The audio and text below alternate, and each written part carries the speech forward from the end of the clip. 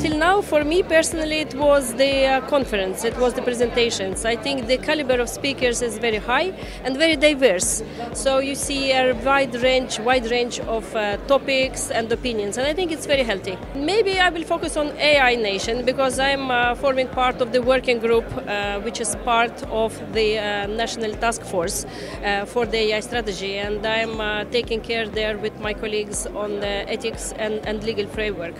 I think it's a great initiative because if you look around, we sorely need this, and only a few countries so far actually has done anything about it apart from just talking about it. So it's good to start taking action because there are certain risks that this technology presents, and I think it's very important to have a clear approach, clear framework in mind in order to see how to address this risk. My company, I'm a managing partner of WH Partners. It's a law firm and advisory.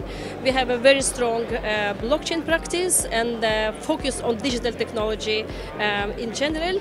We just received the VFA license, which I'm very happy about because we are in the first lines there.